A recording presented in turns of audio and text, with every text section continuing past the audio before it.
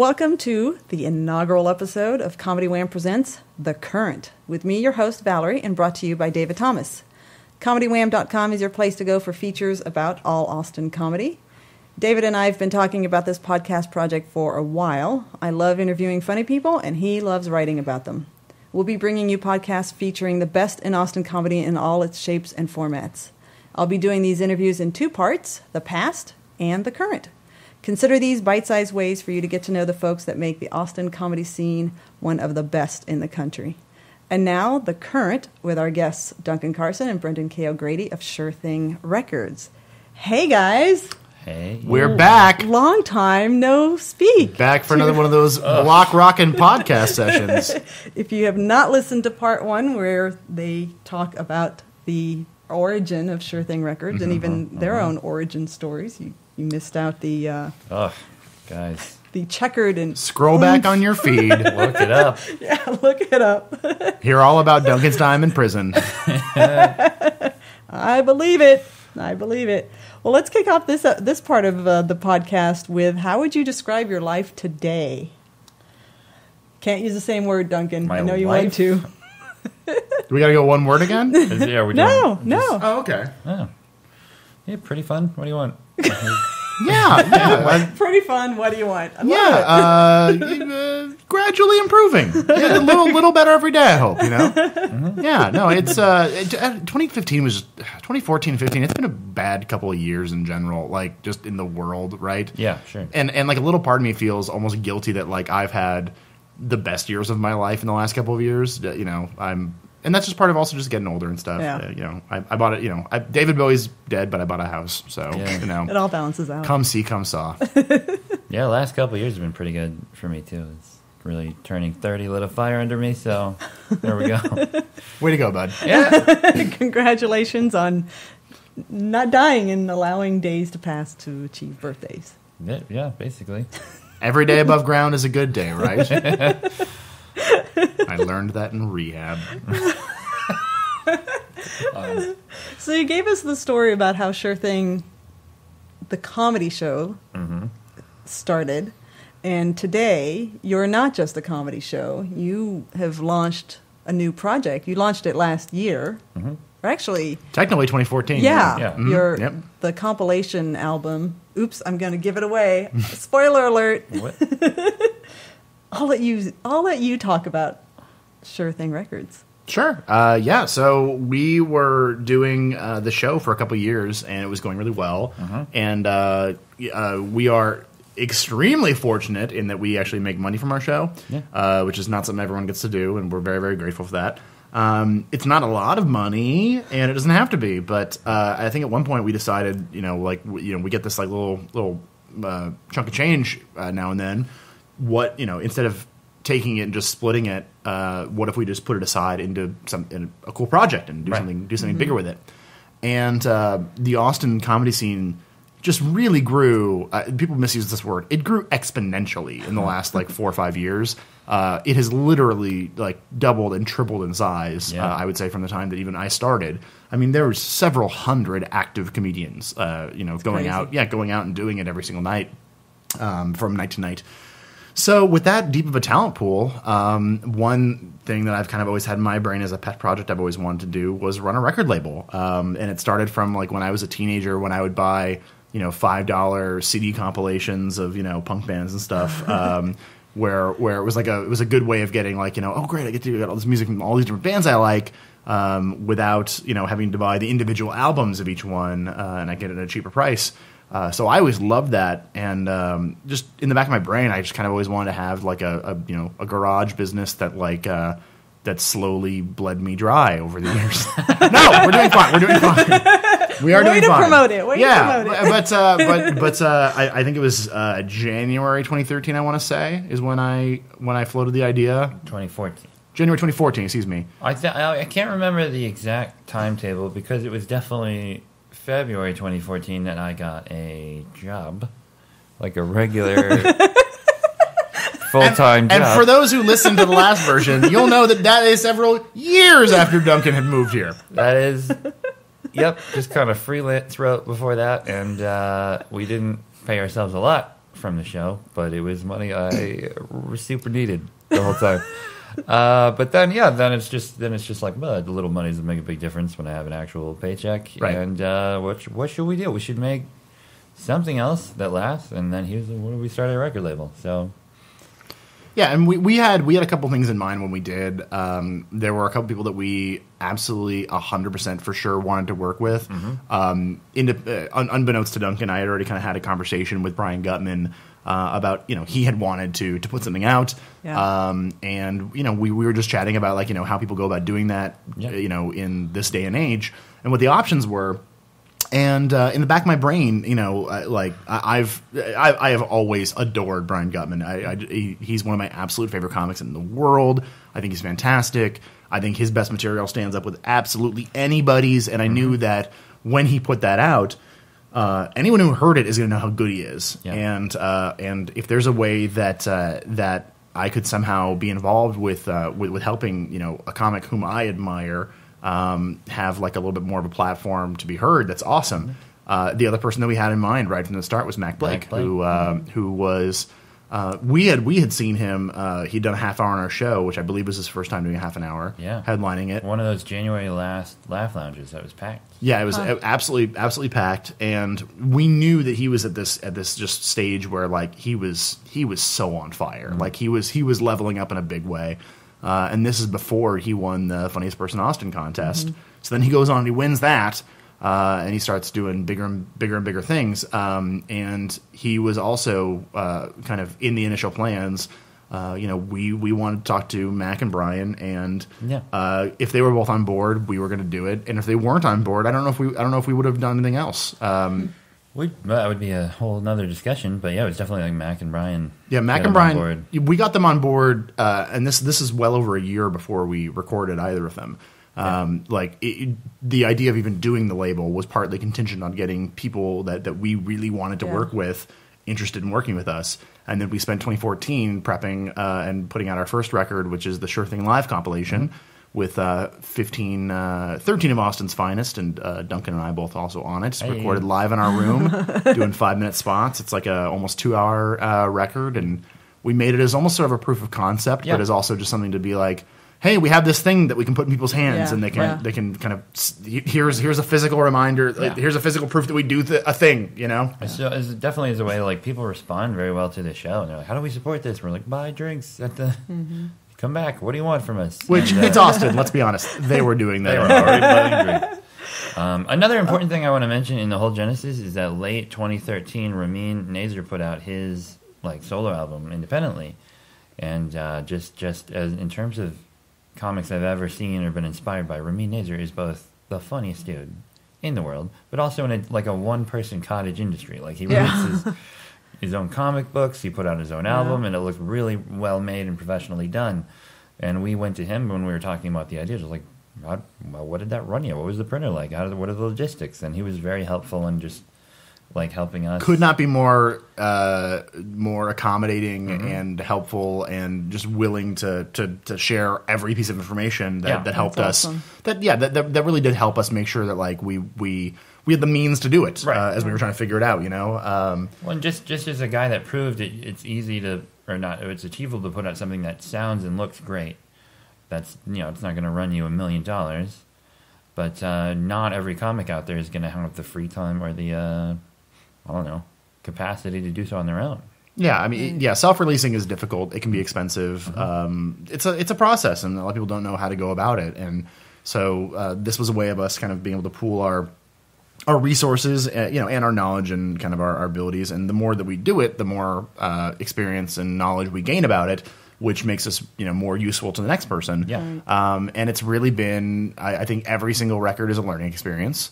That's for sure. But we've been extraordinarily lucky that every single thing that we've worked on so far, I would stand by it as being, I'm extremely proud of everything we've done. We've done a live compilation now, and 3 full-length records from Mac Blake, Brian Gutman, and Seth Cockfield, all comics who are friends that we admire as comics.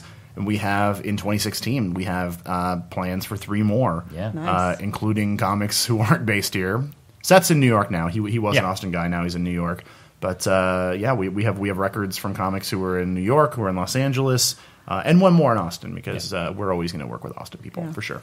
Well, to applaud, just I'll call it your gut instinct about who your first comics should be for your record. The Mac Blake album had some amazing success on iTunes on the record chart. Was it like the top 3? So I'm going to put this on record because I always have to say it went to number 3 on the iTunes comedy chart. It was actually the number 1 album on the iTunes comedy chart because Doug Benson, he's talking about another one-man business. Like he's an industry unto himself. And he had a couple like for-pay podcasts that were available. Yeah. And those 2 had just dropped, and they were like some big version of his podcast. And so those 2 were ahead of Mac's album, but those were a live podcast game show. Like $2 for right, 2 hours $2 each playing the Leonard Maltin game live. Like, but so Mac's album peaked at number 3 behind those 2. Yeah. So technically, it was the number 1 comedy album on iTunes, but it was number 3 on the iTunes comedy chart. Own it. No. I want Mac to have that credit. Yeah. Like, yes, my name is on it. Yes, I put a lot of time and energy and work into it. Yeah. But, I mean, that is Mac's album, and everything funny about it is because of Mac. Yeah. And that dude is a genius, and that album is one of the funniest things I've ever heard, and I put it on. If I listen to it, I'm not listening to it to hear the work that I did. Mac makes me laugh so hard, and I love it. I'm so happy that it's done what it did, and then we also had Brian. We had a nice treat at the end of last year. Splitsider, which if anyone's listening to this, I'm sure they've heard of Splitsider. Yeah, it's one of the big comedy news publications out there. Yeah. They named Brian Gutman's "That's How Scientists Talk" one of their best albums of the year. Which was a nice little way to end. Super happy about that. So 2015, we put out 3 records. Yeah, and 2 of them got really nice accolades. Seth's just only came out at the very end of the year, and so I think we're both really happy with how that's selling, and very, very happy we were able to do the job for Seth that we were able to do for him. So. Yeah, it's definitely been fun to watch it to play out because the whole idea is to create something bigger than each individual artist. Yeah, like a larger thing to be a part of. Just. Because as comedians ourselves, we know that's way more fun than just self-promoting. Yeah. The bane of every comic's existence. Yeah, having a thing that you can this is my team, and being able to support people who are on your team is great. And by the way, every comic that we've worked with, we haven't planned it this way, but everybody knows each other and likes each other, and I think everyone respects each other, and it's important to us that everyone feel good about being able to promote this thing. Because Sure Thing Records is not promoting Duncan and I. Like, it has a little bit of that, a tiny bit of that as an ancillary, I guess, benefit. But we have a show every week that we do. We have enough vanity projects. We have enough going on for that. Really having this thing that can be a kind of flag that they can carry for themselves and rally around with people that they admire, and it makes us all feel like we're in the same boat, and not just individuals who are desperately trying to validate what we're doing by putting out, an hour of ourselves talking. Sure. As an audience member of your comedy shows and as a fan of your comedy, I assume that for the last 2 years, you have people coming to you now for both the comedy show and probably now after the success of the first year of Sure Thing Records, people coming to you saying, "Hey, I'm looking at doing an album. I want you guys to help me with that." Yeah, shockingly, I honestly, it was right from the jump. Like when we first formed Sure Thing Records, and we only had plans in 2014 to make the compilation, which happened. But I think we had multiple people reaching out about putting a record out before then. Which I think also speaks to, super flattering, but I think it really speaks to a need that, again, it can be really hard to put a record out on your own, and I know that a lot of people would be scared of putting that much time and energy and money into something to have no one ever hear it. And so, if we're able to create just a small platform for some more people to be able to hear that, or a record comes out and then 2 years later, another record comes out on that label, someone goes to buy it there, and they see all these other things for sale, and hopefully they're willing to check something else out if they like the work that we did on this thing they came for. Yeah. So we've had a lot of people come to us, and In a couple of cases, we came very close to working out deals with people to basically just be a distributor of their album. In other cases, we didn't have the time or the resources to put into it. But I'm almost shocked by how fast the whole idea took root, and people seem to be really interested in supporting it, not just as consumers who are willing to vote with their dollar and say we like this, but also comics being able to say, yeah, this is something that I can get behind, which is really gratifying too. Are you plugged in as to whether or not this is a unique model? Are there other towns where you kind of have the comic born and bred record and promotion? Brendon? Yeah, so Duncan and I each serve kind of different roles in doing this stuff, which is honestly the way it has to be. Yeah. So forgive me for fielding these. When it comes to kind of the concepting stuff, I kind of do more of that research and figure it out. I know that there are a couple places where I believe Robot Save City is one up in Oklahoma City. Where a bunch of comics kind of put their resources together. I don't know if one person runs it or a bunch of comics, but they're putting out stuff from Oklahoma-based comics. Beyond that, I feel like AST Records is kind of like the gold standard success story as being an independent LA-based. Started as a special thing, the Tenacious D fan club, and then those forums turned into sort of like a meeting place for like the LA alt comedy scene. And then that name turned into, a variety of successful shows and podcasts and stuff, producing stuff. And they started putting out records from those comics, which I think that it's a little bit different because I don't know that it's comics working there. I think it was more kind of scene supporters and the comedy community kind of birthing that. But outside of those two things... every label kind of does something different, and that's something we really learned as we started doing this and gotten to know other labels and gotten to know other comics' relationship with their labels. Everyone functions in a different way, and I think that for us, what really defines what we do is that we are comics.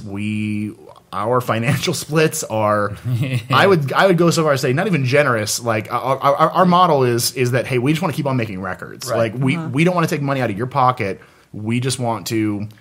Be able to enable you to make this thing, and then break even on it, and and hopefully give it a life for years to come. I don't know how many other places do it that way. Right. The reason we do it that way is because we're comics, and we treat people the way that we would want to be treated.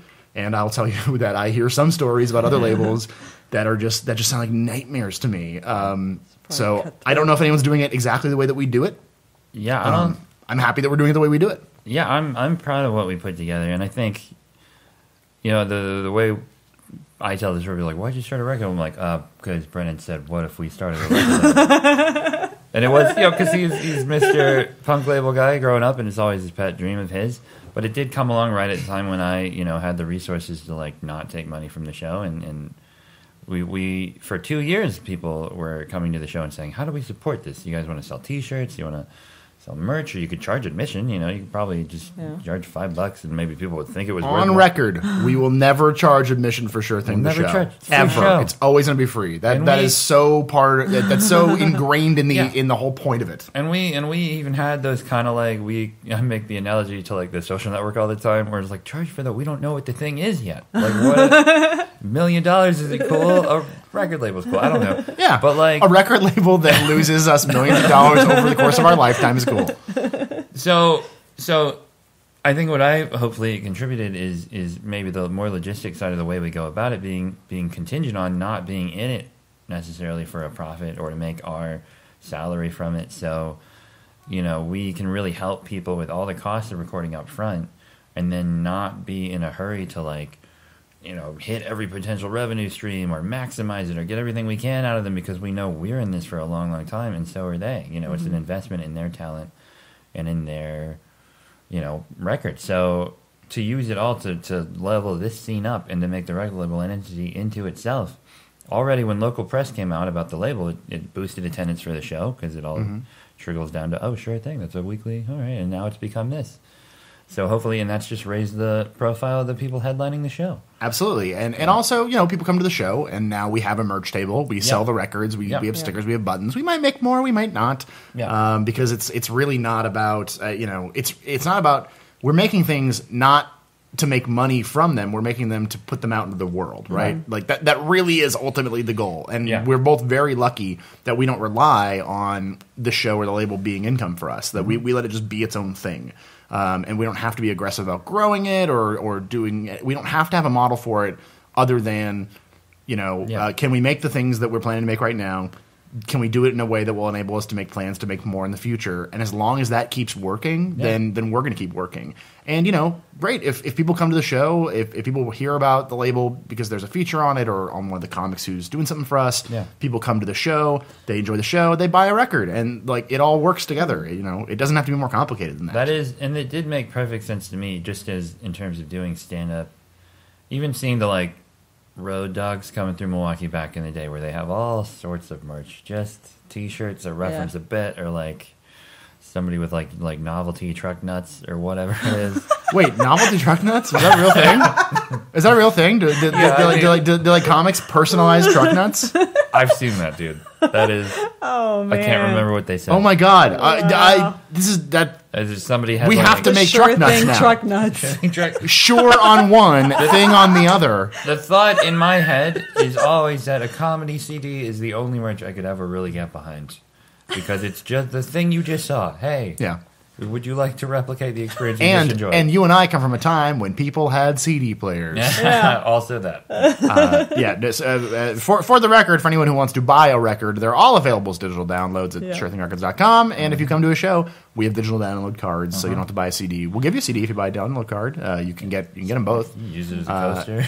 Yeah, exactly. But not as a truck nut. Well, maybe that's what we're going to do with boxes of Coming soon. With the palette of unsold Mac Blake albums. Kidding, he's doing very, very well. He's doing great. All right, well, we're going to start wrapping this up, and I'm going to go back to my pick one word. Oh God, pick one word to describe your future. Limitless. Mic drop. Nailed it. It's the only word we need. Very good. We expect it to be a sure thing. We made it the whole way. For the record, if in case anyone cares, the name did not come from some dopey John Cusack movie. Yeah, no, it didn't come from a John Cusack movie. It does come from. Maybe I'm just going to hurt us by saying this. I was going to say, it's from a David Ives short play. Big fan of David Ives. We're theater people. Because we are high culture. It's called Sure Thing. Yes, it's a great play, and it's a name that has just given us so many cringeworthy email moments. We're smart in replays. All right, we are smart. We know that you can respond yes to us by saying "sure thing." You're not the first one to do it. Yeah, that's. I'm glad it happened at the end of this. Hey, every comic, if we say, "Can you do the show?" and you go, "Sure thing," see what I did? You're off the show. You're off the show. The offer's rescinded. You're done. We'll talk to you again in 6 months.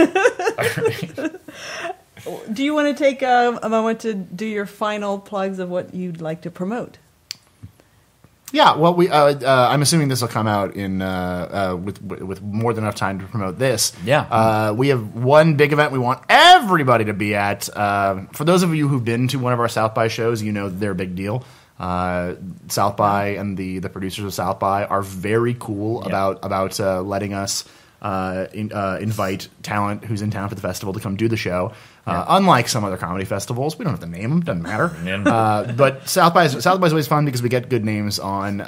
If you're a comedy Saturdays fan, during South by Southwest, pretty crazy shows. If you're a comedy fan, who are some of the names we've had on the shows before? Nate Bargatze, Gerard Carmichael, Beth Stelling, Adam Caton-Holland. Who else? Ben Kronberg. Yeah, well, Ben Kronberg, Hari Kondabolu.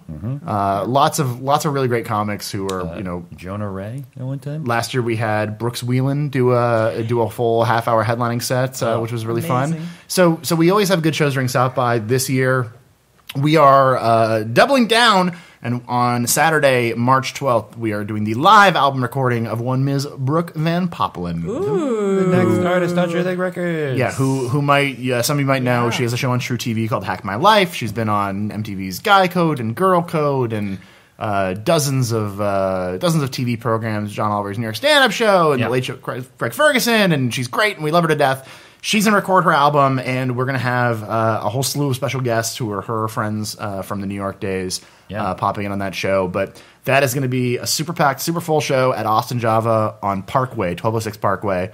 It'll be 8 p.m. You're going to see a lot of promotion for it if you follow us and stuff. But Saturday, March 12th, we would love to get as many great comedy fans in Austin to come show her an amazing night. But if you're listening to this after that, just every Saturday at 8, that's been, and ever since the show started, that's just been what has made comedy so much easier to do and be a part of, because it's always happening and it's easy to plug. It's free. It cost you your time. Yeah. The parking is free in Austin. The parking is free. I know. And they have a liquor license now. And they have the full bar now. Yeah. Get wasted. Yeah. Get wasted. It's great. Yes. So, surethingarkansas.com for all updates, and we hope to see you guys at a show very soon. Very cool.